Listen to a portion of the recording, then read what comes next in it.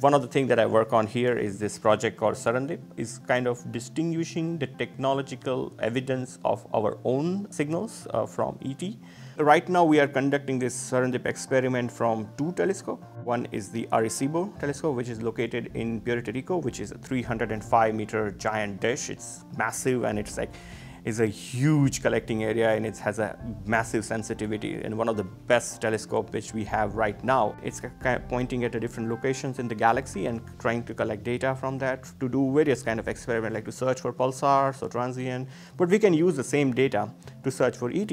We are also trying to do the same thing with the GBT. The advantage with the GBT is that GBT allows us to cover large fraction of the sky as well as large fraction in frequency, because if you want to really test the ET hypothesis, that if there is intelligent population in the universe, we would like to cover as much parameter space as possible.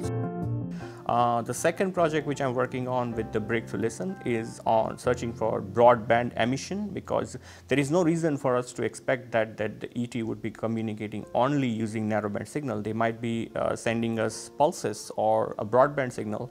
So after I finished my college, I went to do PhD in Tata Institute of Fundamental Research, has a center in Pune, and they have this giant telescope called GMRT.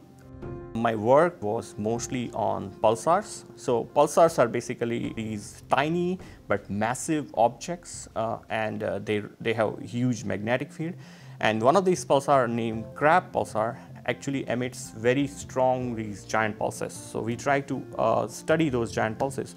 And there is a theory out there which says that some of these objects that we have discovered recently, called FRBs, could be coming from these giant pulses.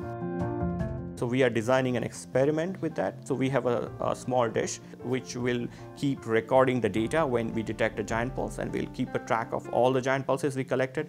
We aim to observe Crab pulsar for over a year. We try to collect as much giant pulses as we can, and we try to see its characteristic, that does it show very extremely strong giant pulses, something like 1,000 times or like 12,000 times or 15,000 times.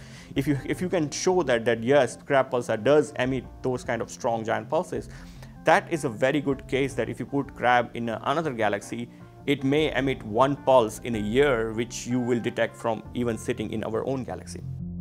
I think there is a good chance that we will find ET. One of the biggest challenge in SETI right now is to distinguish a truly extraterrestrial signal from human intelligence signal. Because when you look at the sky, you're not only collecting data from the sky, you're also collecting data from Earth as well, and also from the nearby Earth, which is the satellites. Now we are making good progress in machine learning techniques, which is coming along pretty well.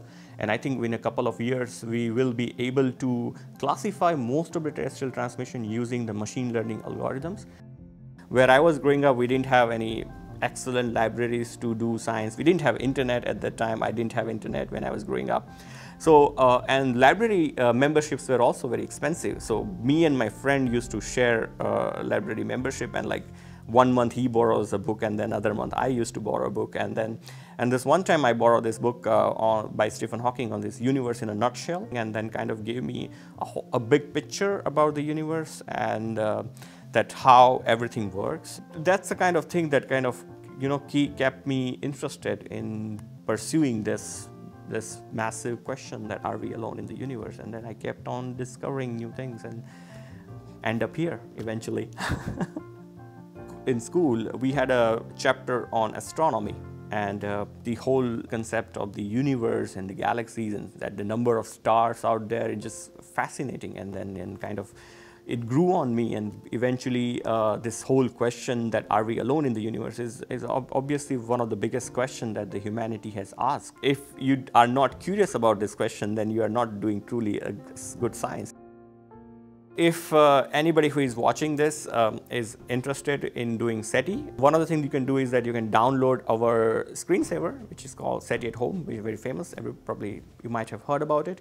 And if you run on your computer, that would be a good help to us as well, because as you can understand that SETI is some kind of experiment where we need a lot of processing power. So as more people get involved, it will be better. और अगर India से ज़्यादा लोग participate करते हैं, क्योंकि India में बहुत सारे कंप्यूटर्स हैं, तो अगर इंडिया से ज़्यादा लोग पार्टिसिपेट करते हैं तो ये हमारे लिए बहुत ज़्यादा फ़ायदेमंद होगा.